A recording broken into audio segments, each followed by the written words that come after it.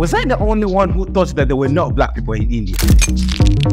And if they were there, they might be just tourists or for studies. Just to my surprise, there are a lot of black people in India and who are actually getting rich. But why no one speaks about this? Why we barely know about them outside of India especially? India seems to be absent in showcasing black people who are in India. And even to those who are there, for me it was very hard to know exactly their stories. But let me shock you, some of the biggest cricketers in the IPL are actually black people, and most of them from the West Indies or the Caribbean.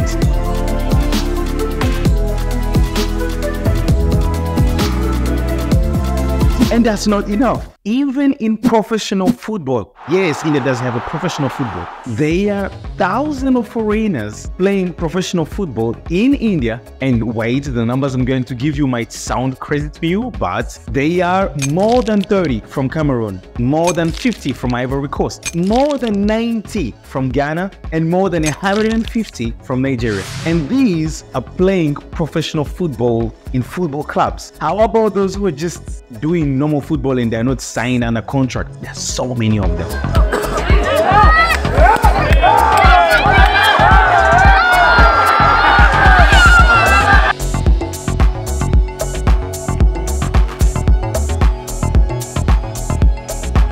But how does it happen that India is recruiting these people to come and play in India and no one knows about it? Oh, it's not so much known outside that actually India is a destination for professional athletes. Number one is because in so many other sports which are practiced in India, they are really good at them and they excel in everything. But for the case of some sports like football or cricket, which are just examples which I picked, but there's so many. For example, for the case of cricket, most of the Caribbeans are known for having a good experience and being powerful while playing, which means that they are mostly picked also to play in clubs in India. The same way when it comes to football, they seem to have much more experience from outside so that they can come to India. But one of the things which I realized which was the most significant was the fact that these foreigners bring more entertainment when they play.